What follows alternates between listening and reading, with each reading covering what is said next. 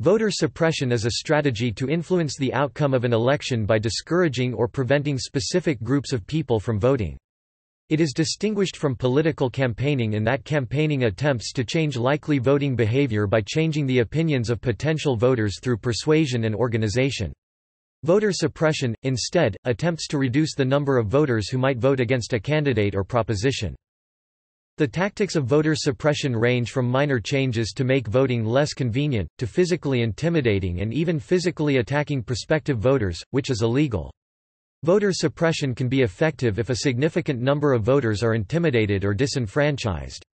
In 2013, the United States Supreme Court ruled in Shelby v. Holder that voting laws had resulted in voter suppression and discrimination. Examples. Australia. In Australia, it is mandatory for citizens to enrol to vote, and it is their responsibility to update their enrolment when they change their address. Even so, it is estimated that about 6% of eligible Australian voters are not enrolled, or are enrolled incorrectly. These are disproportionately younger voters, many of whom might neglect to enroll when they attain voting age. In 2006, the Howard government legislated to close the electoral roll much earlier once an election was called. While previously, voters had been allowed 7 days of grace after an election had been called to arrange or update their enrollment, new voters were now allowed only until 8 p.m. on the day that the electoral writ was issued to lodge their enrollment form, while those who needed to update their addresses were allowed 3 days. In Australia, the Prime Minister effectively has the right to determine the date of the election, so long as constitutional rules regarding the maximum term of the Parliament are adhered to. This measure was therefore likely to result in many newer voters being precluded from voting in the first election for which they were eligible because the time to arrange their enrolment once an election is called had been greatly reduced. The measure was widely seen as an attempt at voter suppression aimed at younger voters, who surveys had shown are more likely than the general population to vote for the then opposition, the Australian Labor Party, or the Greens.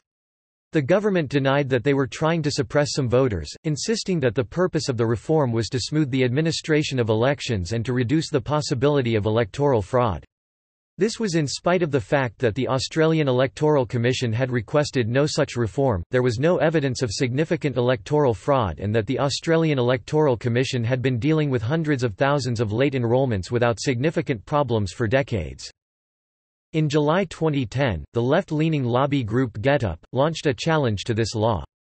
The High Court of Australia expedited the hearing so that a ruling could be made in time for the 2010 federal election.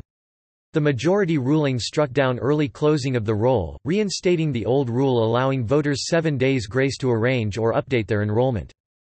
Australian citizens of the ages 16 or 17 can enrol online so that when they turn 18 they are able to vote. Canada. Shortly before the Canadian 2011 federal election, vote suppression tactics were exercised by issuing robocalls and live calls to notify voters that their polling station had changed. The locations offered by these messages were intentionally false, often to lead voters several hours from the correct stations, and often identified themselves illegally as coming from Elections Canada. In litigation brought by the Council of Canadians, a federal court found that such fraud had occurred and had probably been perpetrated by someone with access to the Conservative Party's voter database, including its information about voter preferences. The court stated that the evidence did not prove that the Conservative Party or its successful candidates were directly involved. It did, however, criticize the Conservative Party for making little effort to assist with the investigation. The court did not annul the result in any of 6 ridings where the fraud had occurred, because it concluded that the number of votes affected had been too small to affect the outcome. United Kingdom. Lutfur Rahman was the directly elected mayor of Tower Hamlets, in London until he was removed from office for breaching electoral rules. His supporters allegedly intimidated voters at polling stations. Current proposals by the Conservative Party to require one of several forms of expensive photo ID in order to vote are likely to reduce the turnout of young and poor voters more likely to vote Labour.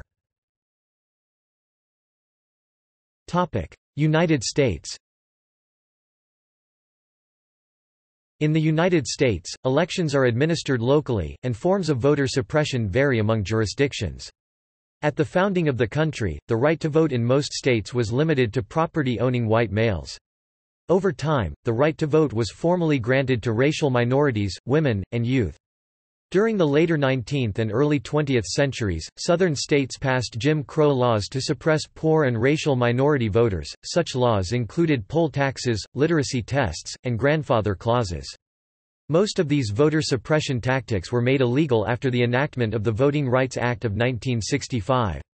In 2013, discriminatory voter ID laws arose following the Supreme Court's decision to strike down Section 4 of the Voting Rights Act, which some argue amount to voter suppression among African Americans. Since then, federal judges have overturned voting restrictions in several states on the grounds that they were intentionally discriminatory. In North Carolina, Republican lawmakers requested data on various voting practices, broken down by race. They then passed laws that restricted voting and registration in 5 different ways, all of which disproportionately affected African Americans. Among other things, they cut back on early voting. Later, the North Carolina GOP sent out a press release celebrating the decline in early voting by African Americans. In Texas, a voter ID law requiring a driver's license, passport, military identification, or gun permit, was repeatedly found to be intentionally discriminatory. The state's election laws could be put back under the control of the U.S. Department of Justice (DOJ).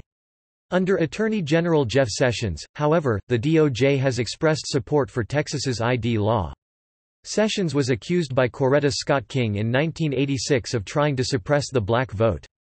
A similar ID law in North Dakota, which would have disenfranchised large numbers of Native Americans, was also overturned. In Wisconsin, a federal judge found that the state's restrictive voter ID law led to real incidents of disenfranchisement, which undermine rather than enhance confidence in elections, particularly in minority communities.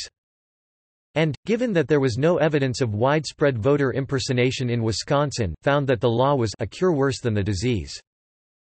Quote, in addition to imposing strict voter ID requirements, the law cut back on early voting, required people to live in a ward for at least 28 days before voting, and prohibited emailing absentee ballots to voters. Other controversial measures include shutting down Department of Motor Vehicles (DMV) offices in minority neighborhoods, making it more difficult for residents to obtain voter IDs, shutting down polling places in minority neighborhoods, systematically depriving precincts in minority neighborhoods of the resources they need to operate efficiently, such as poll workers and voting machines, and purging voters from the rolls shortly before an election. Often, voter fraud is cited as a justification for such laws even when the incidence of voter fraud is low. In Iowa, lawmakers passed a strict voter ID law with the potential to disenfranchise 260,000 voters. Out of 1.6 million votes cast in Iowa in 2016, there were only 10 allegations of voter fraud, none were cases of impersonation that a voter ID law could have prevented. Iowa Secretary of State Paul Pate, the architect of the bill, admitted, "We've not experienced widespread voter fraud in Iowa." In May 2017, President Donald Trump established the Presidential Advisory Commission on Election Integrity, purportedly for the purpose of preventing voter fraud. Critics have suggested its true purpose is voter suppression. The commission is led by Kansas Attorney General Chris Kobach, a staunch advocate of strict voter ID laws and a proponent of the crosscheck system. Crosscheck is a national database designed to check for voters who are registered in more than one state by comparing names and dates of birth.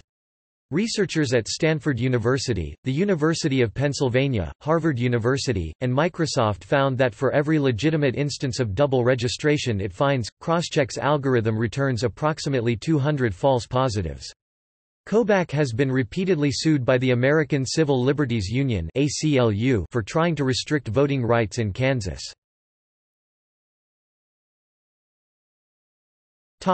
See also: